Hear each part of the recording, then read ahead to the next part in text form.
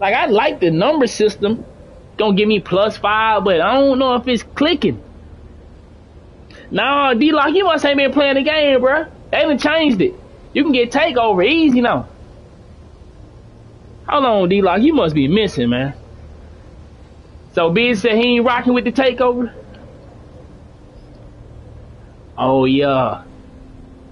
When do we get it? Oh.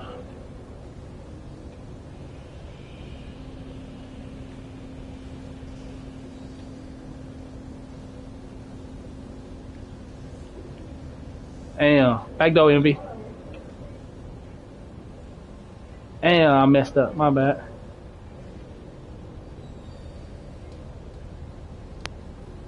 You can actually steal now, though? Like, on ball steals?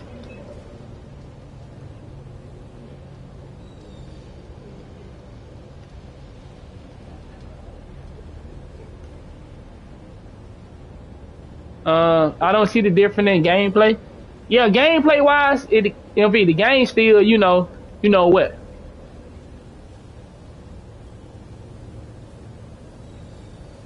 The pass. 91 still. Yeah, gameplay wise, I don't see no change, bro. You know, that's just me personally. I ain't gonna cap. I got Glass Gunner.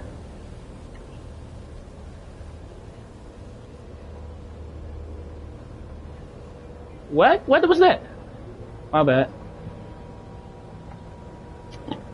Glass Gunner. He said pretty damn good. Send me a pic, Thunder.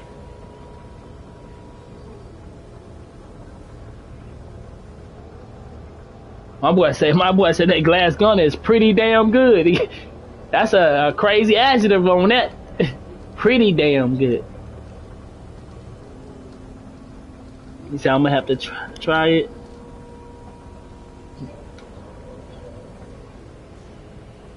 Oh damn. Oh yeah. Okay. Good pass. Good pass. That was a fire pass though. My boy said he made it sound real good, didn't it? Pretty damn good.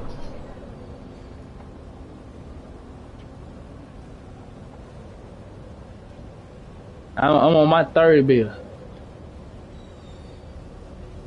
He said he got some in the chamber. Good D. Alright. Yo.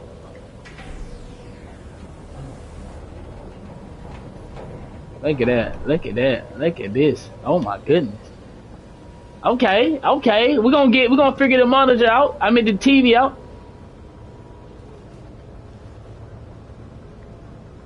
Nah, they changed that. Y'all must ain't. Oh, I'm about to say it ain't. Yeah, so they changed that, so you can't lane steal like that no more. Yeah, yeah, yeah. I'm on the TV, Dexter. I'm, I'm gonna probably be on the monitor tomorrow. Rap me, Thunder. Yeah, I done fucked up. Got on that damn TV. You know them TVs are kryptonite, boy, for gaming. My boy say, sheesh.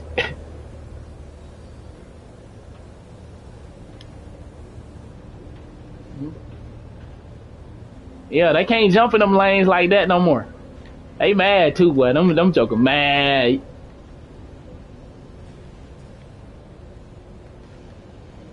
Hmm. What's a good monitor? I think they said between 3 point. Okay. Rebound. See how that shit saying? Very early, bro. Like, yeah. I should have reached. Yeah, you need 1 millisecond monitors are all you need.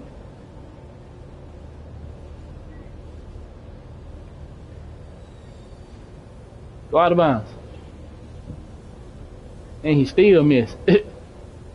That's deep. Good rebound. Good bucket. Ah. I would say he gonna lick you for that.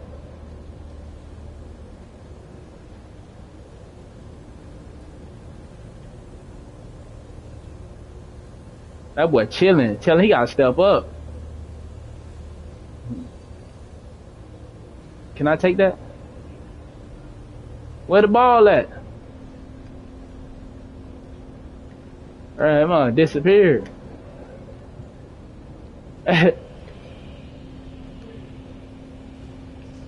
Hmm. Yeah, I hear a lot of people talking about that curve. Good D. No way, good jump.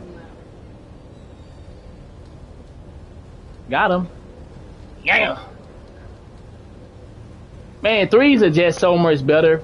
Like 1v1s just show you all the cracks in this game. But threes, you can kind of like, okay, I can play this game. Yeah, it ain't that bad. I can play this.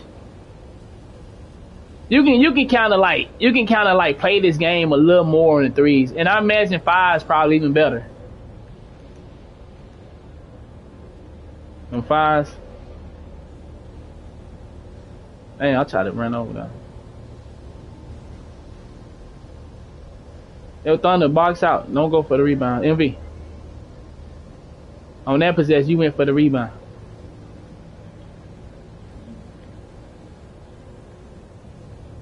Good shot. I know that's all. Yeah. Yeah. You said if your team had it at Harvest, man.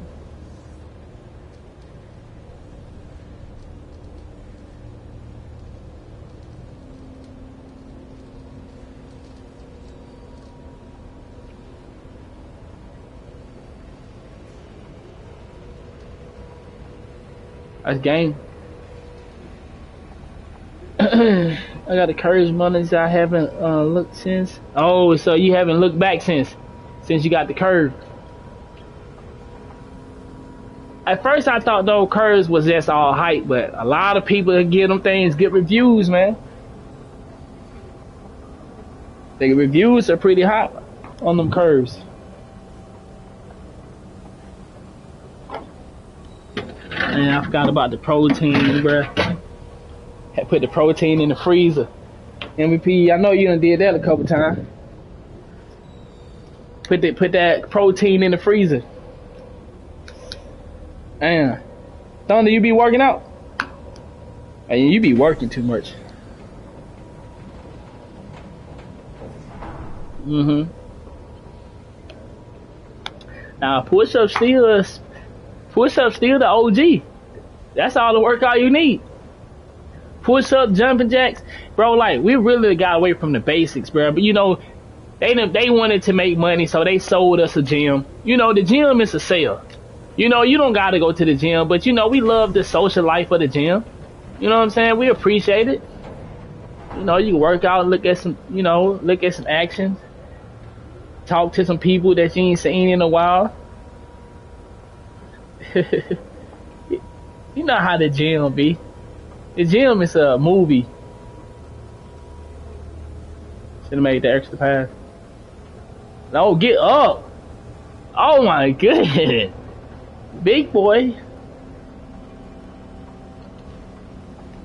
Yo, what is he doing? I'm gonna let you take the bottom. I'm gonna go over it. Good. That's on me. Okay, he sold. For real, that's crazy. For real. MV. The bucket. Okay, he get up though. He actually dunking, no layups. That's what we like to see.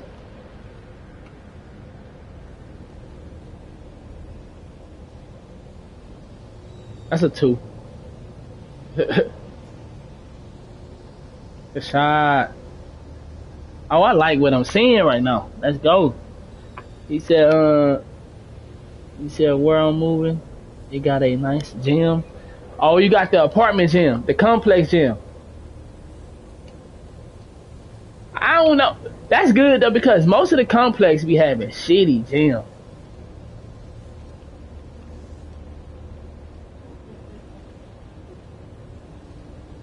Man, I wanted to go dunk.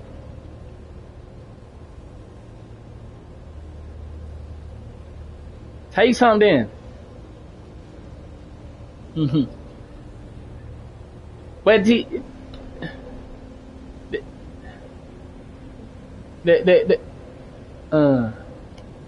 you know what though? The complex gym is really dope because you don't have to deal with a lot of people fighting over the weights and stuff. But yeah.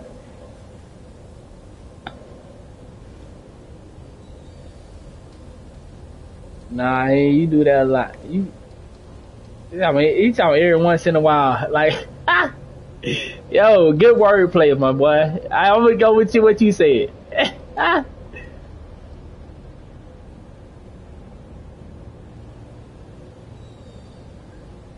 Good shot. Yep. Nah, that's true. It's still and late. That's late reach. But I respect that though because you reached late.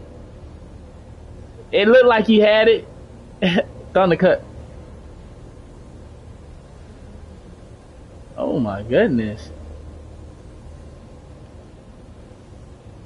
Good pinch. Good. He said every morning he saw him in there faithfully. D-Lock, you worked out like that? Well, you know, I work out a lot, man, and I was told that that's not the right way to do it, man. So I'm now cutting it down to 5 days instead of, I used to do 7 days, but they told me that, you know, rest is important. So now, oh my goodness, though, that was nice. So now I'm doing 5 days a week, man. I don't want to do it. Yeah, I heard that too. The 4 days. But man, it don't feel right resting that long. You know? Right. One day I hope I get there to the point where, yeah, that's on me. One day I may get there to where I can rest and then don't feel like, damn.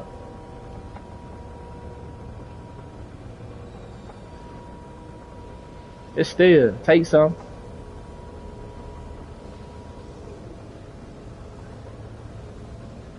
Good pass. Let's go. Okay. Yeah, me neither. Them two dudes gotta take over. Oh yeah. But his name he used to go by MV.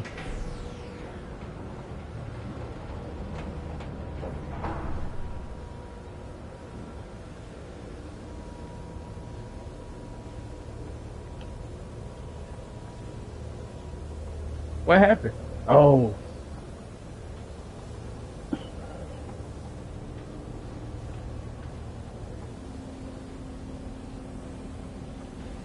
Damn. I was about to. I finna dex him.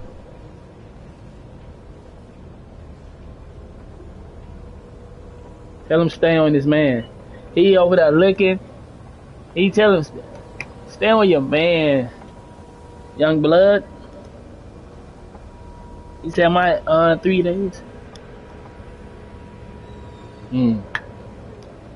Well, you know they said they made the shooting easier.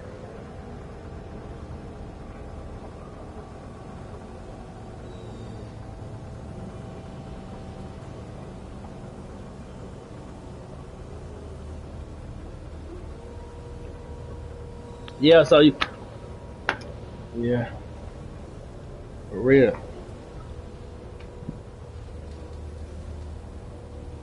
This is a video I'm making for Avante, the young man who was working 2 jobs with a 1-year-old who's struggling and said he was sick and tired of being poor and didn't know how to get out. I didn't have time to answer you when I was walking, but I wanted to take this minute to give you a longer answer. I'll read you the tweet, maybe we'll put it up on the screen. To Avante, the young man who stopped me at the grocery store working 2 jobs with a 1-year-old who asked advice on how to get ahead. I gave you a short answer because I was in a rush and it ate at me. So if you follow me here, maybe you'll read this. What you're going through is tough. Being so young and already having to support a child is not easy, but you'll have the opportunity to become an amazing inspiration in a way I never could. Your success story will become your sermon. That being said, onto the advice. You're going to need to assume that luck isn't real, or that it applies to everyone else but you, because the only way you're going to get out of your surroundings is by having something of value that other people want. And right now, the only thing you have is your time with low skills to trade, which is a hard game to play. You have to trade a lot of it only to get a little. So your main objective is to have the time to learn a skill while providing for your family. That means in the short term, your family may have to suffer. Scratch that. Your family will suffer. But better now when they're too young to remember it than when they're too old to forget. Again, not forever, but for now. So these are the things you're going to have to do. And this isn't dabble stuff. This is wake the fuck up, because if you don't, you're going to blink and be 30 and in the same spot, but worse. Number 1, cut all costs. And I mean all costs. You don't eat out anymore for anything. And if you're hungry, you deal with it. If it's not from a discount grocery store, you don't buy it. Clothing,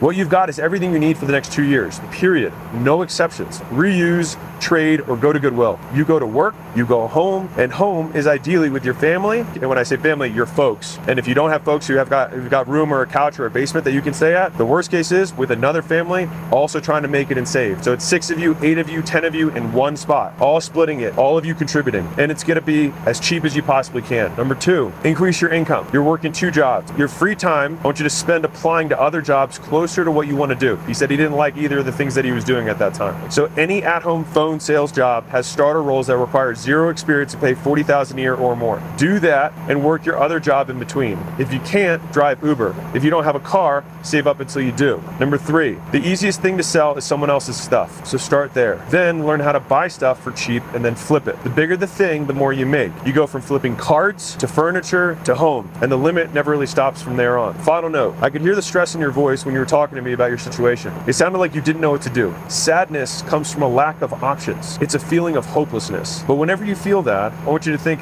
this is ignorance, not sadness. It means I don't know enough, and that I can control. You asked me to come work for free, but I have no need for low-skilled labor. But I do have a need for high-skilled beasts. It's why I make the books and the courses and the content everywhere for free. So use those. Then get yourself a high-paying job, and every day apply for higher-paying ones. I recommend sales to start. Then once you get in there, for the love of God, work until your fingers bleed because you have no other option. You have no luck. Nothing is going to work out for you. You're not going to catch a break. You're going to have to make it happen. You're going to have to force it. You've got to become undeniable. And the best news is that you can do that in less than a year. So that's my advice. Number 1, cut all your costs, everything. Number 2, work more to make more and apply to better jobs and then learn to sell. 3, start selling more expensive stuff and then eventually sell your own. The game is just trading up over and over and over again. You're just a few trades away from a very different financial situation. So Avante, I wanted to add on top of that, you're in a tough spot, and I think some of the words I probably just said to you might hopefully hit home somewhere.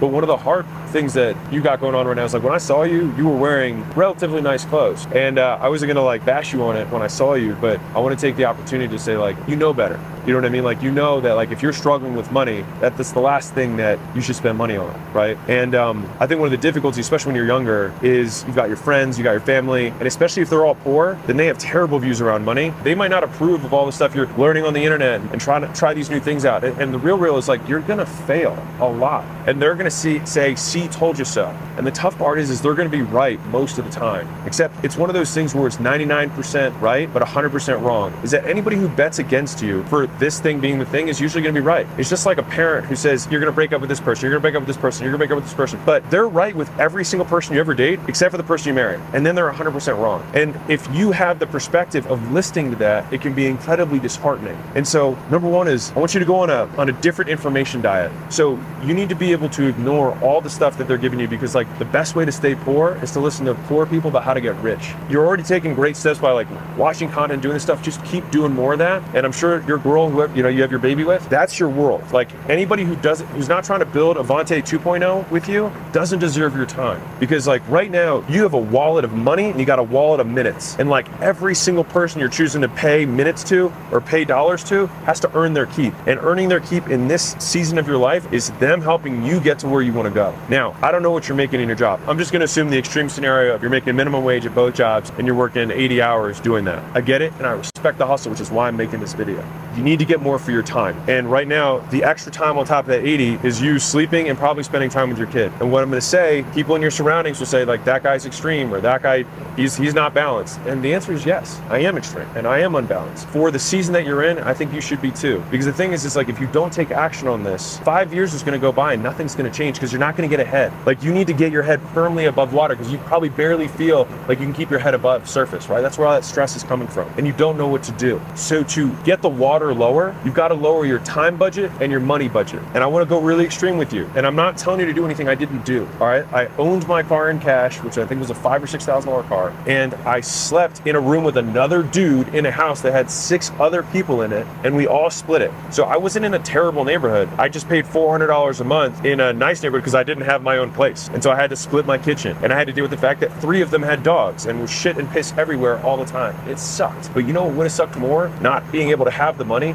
to buy the courses and the seminars and the workshops that I was able to attend with the extra that I saved so I could learn my next skills. And so right now, food and shelter is the only thing you spend money on, and you're gonna drop everything else. And you're gonna drop those expenses to the greatest degree possible. And either your girl is working, if she's working, then you can have childcare. If she's not working to take care of the kid, then you need to say, listen, sweetie, like, I gotta do this for us right now. And so, like, you're putting your sacrifice in, which is you're sacrificing your career so you can be with the kid. I need to sacrifice the kid right now so I can have the career, so that together as a family we're balanced rather than the individual. So there's 2 levels of balance I want you to think about. One is the macro, which is like, you can be balanced over your lifespan. When you're retired, you'll have more time. You can go to Europe, you can do whatever the other stuff is, right? And also you can be balanced in a family unit. Your wife might spend more time with the kid than she does in her career, but you're gonna spend more time in your career than you do with the kid for now. Cut out the people who are taking your time. Easy way to see this is like, if the people in your life don't have bigger dreams for you than you do, ignore all of their advice. Let's just ignore them entirely. And I know that that's simple to say and hard to do, but you're in a hard situation. And I think the question is whether you can be harder than your circumstances right now. And you have to be to get out of this. Luck has already dealt you a shit hand. Let's assume he's never going to give you the right hand. You're never going to get lucky, but you still need to win. And so now it's like, how do I do that? If you have a car, you can have more flexible hours if you drive Uber. That's something that I recommend for a lot of people. If you don't have a car, you need to save up as fast as you can to get one. Buy one in cash, negotiate, try and get yourself $5,000 to $10,000 car in cash. You don't have payments, you just have the insurance, which because it's a cheap car will be less. The remainder of your time, and you got to tell your lady this, is like, I'm going to be spending 4 hours a day, every day, watching these videos, and this isn't me doom scrolling on YouTube. I need you to pick one skill that you want to have and only consume stuff about that. This is my one thing I'll let you buy. It's a timer. You can buy it for $5, not your phone. And you set the timer and you set it for those 4 hours a day. And every time you look away, you stop the timer. You do 4 hours of real work of studying the skill. After you've done enough of that work and you're like, well, what's enough? 20 hours? Like, you're like, oh, I could do that soon. Yeah, I know. That's what I'm telling you. You can get out of this fast. You can switch those 4 hours of you learning the basics of that skill to spending the rest of your time being the most amazing applicant to new jobs that exist in the world. I didn't say go apply to jobs. I said be the best candidate that has ever applied. And you're like, I don't have experience. And you can address that. Like, what I don't have an experience, I will make up for and hustle. And you prove that by messaging multiple people at every company with a snippet personalized to each of them. You know what other people do? Like, they take a half step. They copy and paste the same thing to all 4 people. And you know what the 4 people do? Yeah, he copy and pasted the same message to me. Don't do that. Be personal. Look at the HR recruiter. Look at the head of talent. Look at director of whatever. And message each of them on LinkedIn. If you don't have a LinkedIn, go get one. It's free. And when you submit your resume, put a personalized cover letter on it after reading from the website what that business is about. When you read the job description, good job descriptions say what they want the person to do. And say, like, I will be able to help do this thing because of these things, right? And especially a lower level role, your resume is not going to matter as much. Don't let anybody around you say that or fool you into that. What will matter, especially for low level roles, is hustle. So every employer wants to see is somebody who's going to go out of their way to go above and beyond. And so you demonstrate that you're going to go above and beyond. And guess what's going to happen? You're going to do this for 5 different places. You're going to write a custom thing. It's going to take you 4 hours to do the research, write the custom thing, message 20 people because it's going to be 4 people at all 5 places. You know what's going to happen? Nothing. because you're not lucky. So what are you gonna have to do? Gotta be undeniable. Do you think if you applied to 1,000 places like that over the next 6 months, you wouldn't get a job? I think you would. Do you think if like after you got off your shift, you drove over and you said, hey, I just wanna let you know, not in a creepy way, you say, hey, just wanna let you know, I applied to put my resume, I messaged a couple of you guys, I just wanna let you know I'm really excited about the opportunity, don't wanna be overbearing, but if you guys would give me a shot, I promise I will work harder than any other candidate here. And I'd like to just show you that I'm demonstrating that by these things. So you're like, I have proof that I'm saying, I'm not just making this up, I have proof that I will work harder. And you know what'll happen? One of them say, I'll give you a shot. And then when they give you that shot, shove it in everyone's face how hard you work. Not by what you say, but by what you do. Be silent and just kill. Look at what the top guy does and do twice as much as that guy does. Be Kobe for whatever the job is. If you don't know the whole story about Kobe, he did 3 practices a day while everyone else did 1 or 2 because he wanted to get ahead. And in the beginning, he was worse than them. And then he got as good as them. And then he became better than them. And he kept doing 3 practices a day until eventually no one could catch up. Because if they were doing 3 practices a day, they would just keep up with his rate of progress. But he got ahead. And so the guy who's #1 at whatever that business is probably works better than you, and he works longer than you. And so you can't just match him to get ahead because he'll always be ahead. You gotta match his current effort and then do your I'm gonna get ahead of you effort. Like when he clocks out is when your work clocks in. That's when Avante 2.0 clocks in. And the thing is like if you can adopt this, like if you can really internalize this, you're gonna crush. You're gonna win. You can make luck not a factor. When I had Jacob, my 19-year-old, my son, I'm kidding. When I was talking to him, I think he was 16 actually. I was 15 or 16 when I started talking about this. Imagine, he's even less reason to get a job than you, all right? Less experience. I gave him 3 words, and he said he still remembers them this day. I said, volume negates luck. If you need to put it on the back of your phones as a reminder to yourself. Because in the beginning, the volume you're gonna do is the timer of you watching the videos and taking the notes and watching the videos, learning the lingo, learning the language so that when you get into an interview, you know what to say. And then reps is gonna be watching mock interviews on YouTube, watching people who are hiring experts talk about the best ways to present. Watch some of Layla's videos about how to interview correctly. You do that stuff, you'll put yourself ahead of other people. Volume. Okay, cool. Now you're like, okay, but I'm not getting interviews. Volume negates luck. Crank the timer. Start doing the reps. 1 a day, 2 a day, 3 a day, 4 a day, 5 a day, 6 a day, 10 a day, every single day. You're like, wait, that's 40 messages that are personalized and 10 cover letters. Yep, that'll probably take about 4 hours. And then what do you do tomorrow? Set the timer, you do it again. Next day, you set the timer, you do it again. What do you do the next day? You set the timer, you do it fucking again. And you keep doing it. And on the ones that you really, really like, you drive over there after you get off your shift, you stop by and just say, hey, I'm Avante. I'm really excited about the opportunity. I think I can help. I applied. You got a couple messages from me. I promise I'm not a weirdo. I just did it because I wanted to stick out from the rest of the pile. Because I know you guys, I'm sure, for an opportunity as good as this, you probably got a lot of people who are interested. I just will promise you that I just want a shot. You say that, they will give you the interview. And if they don't, someone will. And once you do get that job and you work harder than everyone else, you turn the dial. And you don't do it for a week. You don't work harder than everyone else for a week. You don't work harder than them for a month. You don't work harder than them for 6 months. You work harder than the top guy for a year, for 2 years. And you're like, well, shit, dude, I'm already like 2 or 3 years from now. Yeah, I said it was a season. But on the other side of this season is everything else that you want. And so if I said, Avante, in 36 months, are you willing to give me 36 months to get yourself out of the feeling that you have right now? You're like, I'm sick and tired of being poor. I'm sick of not being able to buy the stuff for my girl that I want. I'm sick of not being able to provide for my kid. I want him to be in a good zip code. I want him to be able to have good school. I want him to be able to have these things. There's a price tag on that. The question is just whether or not you're willing to pay it. If you're willing to pay it, crank the dial, and volume will negate luck, but you can't rely on luck. You can rely on volume, because that, I promise you, independent of race, color, socioeconomic background. You're like, wait, some races, socioeconomic backgrounds, or how someone appears gives them an advantage. Sure, but if you do it 1,000,000 times, does it give an advantage? Because you only need one yes. If there's like a lesson I can like have you like etch into your brain, is that there's a significant amount of money and opportunity that sits on the other side of being willing to be rejected by a stranger. If you get rejected 1,000 times, you are no worse off than you are right now. In fact, you're better. Why? Because you have 1,000 times experience. And so you either learn or you win, which means in both cases, by doing, you win by default. I'll give you a little analogy. So let's say you and your buddy are thinking about asking a girl to prom. It'll make sense in a second. And your buddy's like, man, I want to ask Nicole. And you're like, all right, man, why don't you go ask her? It's like, what if she says no? He's like, well, then you're in the exact same position you are now, which is you have no prom date. You will also have no prom date, but you'll have experience of asking one girl. What happens when you talk to the next girl? You'll probably be a little less nervous, and you'll probably realize that you'll survive. You will live if you hear a no. And if you ask 100 girls, do you think one of them will say yes to your prom date? Probably. And in that situation, what are you now? Better off than you were before you asked. The moral of the story there is that you lose nothing from no. You only stand something to gain from yeses. And one yes can change your entire life. And so if you're willing to be rejected and see the rejections as you learning, meaning you win, and see the yeses as you also winning, then you can't lose. And everybody else around you who's poor is going to convince you otherwise. They're going to be like, why are you still doing this? Man, stop bothering those people. Man, you're never going to get the job. And you need to readjust your expectations. Set your goals lower. Hey, that stuff's not for us, right? They're going to tell you those things. Because the thing is that you have something that I do not have and that many people won't have, is that you have a hard fucking beginning. You have a harder and bigger monster to slay. But the bigger the monster, the more epic the hero. And so these are the stories that you're going to someday tell. And these are going to be the sermons that you're going to be able to give to other Avantes in the future. If you can't even muster the willingness to fail for yourself, be willing to fail for your kid, for the story that you're going to tell them. And be willing to fail for the 1,000 other Avantes that you'll be able to someday tell your story to, so they can get out of their situation. So I didn't have time to say that, but hopefully I give you a couple more minutes that give you a little more context. I think I can speak confidently for all of Mosey Nation. We're all rooting for you. Everything. Now, I was saying we talking about, you know, like female type shit. But I'm saying we gotta change the subject now, that. But bro, we talk about everything, bro. Like everything.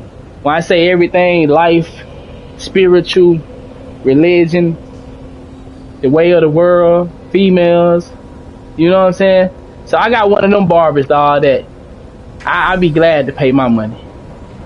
And he a real one. And come to find out, this nigga is highly successful. But you don't be knowing that though, because niggas don't carry themselves like that. And that's what I learned. Like, it's a lot of successful people out here, bro, but they ain't out here bragging and boasting. You know what I'm saying? They just chilling. It's a lot of, it's, MV.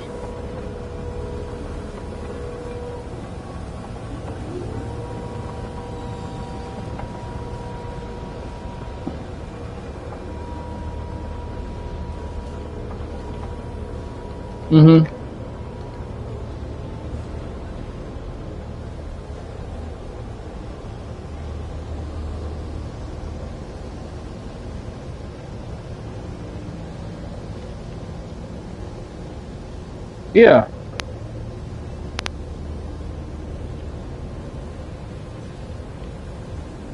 Damn, you ain't know the nigga whole time you hooping with the nigga. That's what I'm saying. Your eyes ain't there though.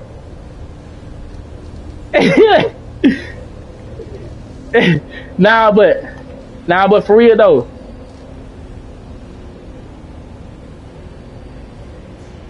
Bruh, nah, for real though, man. So many people out here that are undercover millionaires, bro. Like, we don't be knowing these niggas be out here killing, doing their things, man.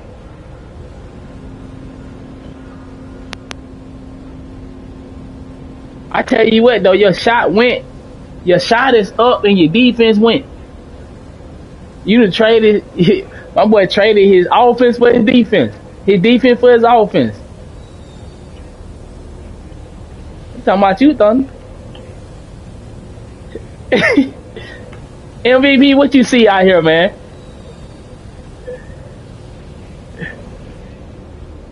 Oh, he said he on the drink. Yeah. Okay, damn, we might end up losing, right? That's a 2. Alright, come on.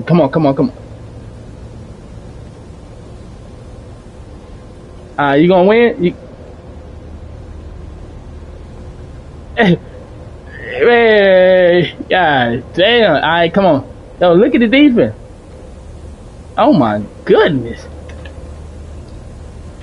Look at me, man. Good game. Alright. Yo, that game looked a little scary, huh, chat? Tell the truth. He said, when the bio lab blew up, I thought that was gonna be the start of the end of man for Atlanta. The bio lab. See the thing with the AI, a lot of people still scared of it. See, they try to when you see people promote something, they trying to sell it. The reason the AI is promoted so hard because they trying to get us to buy into it. People still afraid of AI, bruh. Everybody don't want to jump in no motherfucking car. They gonna drive them around town. You feel me? Just like Donald Trump saying like, okay, bro, I fuck with you, Elon, but yeah, we need gasoline cars. As everybody ain't trying to hop in no Tesla. You feel me? So AI gonna be here, but everybody ain't jumping on the bandwagon to fuck one of them robots. You got a lot of these freaking niggas that gonna fuck the robot and have the robot up in their house cooking and cleaning. But nigga, a lot of us don't watch our robot. We ain't trying to go for that shit.